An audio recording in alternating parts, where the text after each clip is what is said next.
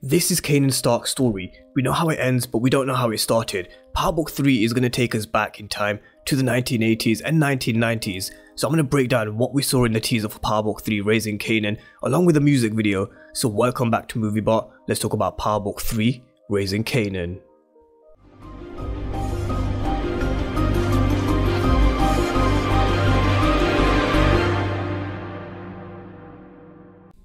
So I hope you're all doing great this morning, and I know a lot of you guys have been asking for this video, so here it is. Power released a hell of a lot of information, teasers, clues and Easter eggs, literally in the space of a couple of days, which I don't think many people have picked up on, but I'm going to be dropping them over the next couple of days or so make sure you watch out for them. So if you're not subscribed, then remember to smash the subscribe button if you want to see everything Power Universe related and Snowfall and a bit of Walking Dead starting next month as well. But let's get straight in with this Power Book 3 Raising Kanan teaser and music video, and I'm going to talk about everything. Now, we know how Kanan's shit ends, but we're about to find out how his shit started, and that's what Kanan says at the beginning of this video. And just off the feels and vibes that I get off this little teaser, the music video, the old school vibe, you know it's just gonna be the shit. Power Book 3 Raising Kanan, I already know will be my favourite out of the Power Books, because personally, I just love old school shit because it's a time where crime, violence, drugs, money, war and gang wars on the streets were a lot higher than it is in today's day and age. This is what I think we'll get from Power Book 3 Raising Kanan, with a different kind of power feel to it, with it being set in the 1980s, and the music video itself, honestly, it gave the Get Rich or Die Trying vibes,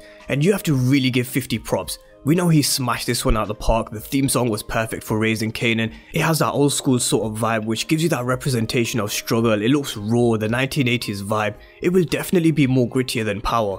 I wouldn't be surprised to see elements of 50s real life being incorporated into the young Kanan as well. And for those who haven't read 50 Cent's book, Hustle Harder, Hustle Smarter, it's an absolute great read. He gives insight into his past life, and you do think we'll see some of what he's spoken about happen in Raising Kanan. I wouldn't be surprised if we saw him get shot 9 times or someone gets shot 9 times. Most of y'all will know what I'm talking about, but those who don't, 50 Cent got shot 9 times back in 2004. His mom was also a hustler who sold drugs but died when he was 8 years old, and then he started selling at the age of 12. So I really wouldn't be surprised to see elements of his real life incorporated into the younger version of Kanan, and it really would give that show this added element of reality, real life, something from 50s past. So for those who haven't read Hustle Harder, Hustle Smarter, it's such a great read, and if you prefer the audiobook, then I'm going to link it down below for you guys and have a listen to it, especially maybe the first 20 minutes or so. It'll give you a deeper understanding to his background and why his real life events can be reflected in Power Book 3 Raising Kanan. So I'm going to link the audiobook down below for anyone who may want to listen to it. But we saw elements of Power Book 3 Raising Kanan in the music video, and it wasn't a trailer as such for Raising Kanan. It was a few scenes, not to give too much away,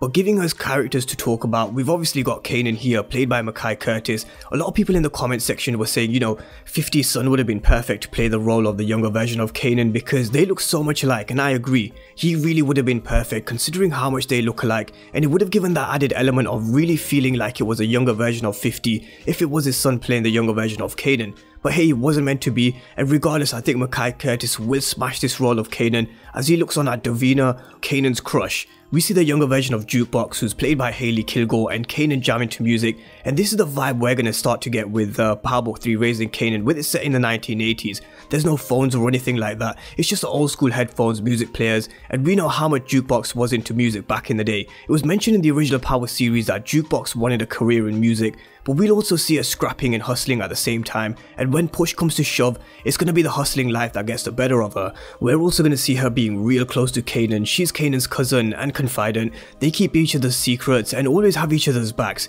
Kanan was the first person that she told about her sexuality. Kanan shared the same shit with her. They were really close, had a close relationship when they were kids, and this is what I do believe we'll see in Raising Kanan. But eventually Juke Box moved to Washington DC. She became a member of the police and a member of the National Black Police Association before moving back to Queens, and along the way something went wrong with her music career, but I'm sure we'll find out as the show progresses in a couple of seasons time if it goes on for that long. And what else do we know about Juke Box? We know that she digs chicks. We also have Annabelle Zasowski. She's going to be a recurring character in Power Book 3 Raising Kanan, who I don't think we saw in the teasers, but she's going to be playing Nicole Bingham, a rich Upper East State prep school student, and according to Deadline, Nicole catches Juke Box's eye at choir competition, sparking a romance that blossoms despite the girls wildly different backgrounds. We also get to see Juke Box's father Marvin, who of course is Kanan's mom's brother, and we see Kanan's mom Raquel Thomas, who's played by Patina Miller. And I'm going to come to Kanan's mom in just a moment because I want to talk about her in just a bit more detail.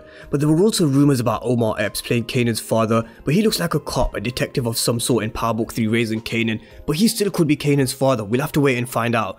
This is also Lou Lou, Kanan's uncle, and Marvin and Raquel's brother. So that's Kanan's family from what we know so far. But what do we know about Kanan's mom and Kanan? What is their relationship going to be between these two? Because Kanan would have had to have picked up his ways of the streets and learning from someone. There was of course Breeze, which we've heard about in the original Power series, but he could have learned a lot of strategies from his mom Raquel as well, because she's described as being this successful and deadly woman, taking names in a man's world. But she's also capable of showing love and affection, and I'm just going to read you her character description, which of course I'm going to go through just before the show starts when we've got more information. But her character description reads: Rack, Thomas is a cold, hard and fierce, a successful and deadly woman, taking names in a man's world. She is tough, resolute, ruthless, but Rack is still capable of love. Great love. The sole recipient of that affection is her son, Kanan. He's everything to her. As much as she cares for him though, there are many instances for where she wonders if she loves him for who he is, or if she loves him merely as an extension of herself. The middle child of three, Rack also carries a heavy burden as the earner of her two brothers. She's the sun and everybody else in her universe exists in her orbit.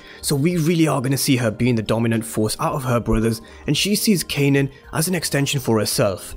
Now we're also going to see a younger version of Kanan, and I mean even younger, who's played by Joshua Johnson for 2 episodes. Well, that's what's listed on IMDb, but we have to take IMDb with a pinch of salt because they're not always 100% right. But it could be flashbacks in the early episodes as we start to learn about Kanan's past, because we're going to learn a lot about Kanan. We're going to see everything from how he started from a young age, how he grew up, what made him enter the game, his relationship with Juke Box, his uncles Marvin and Lou Lou, and especially his relationship with his mom, which I'm most interested to see because I want to see how much of an influence she was really to Kanan. We look at Monet Tejada, and you know there's question marks about her dominance as a queen pin, but going by what we know about Kanan's mom's character description, hopefully she really is that real deal along with her brothers.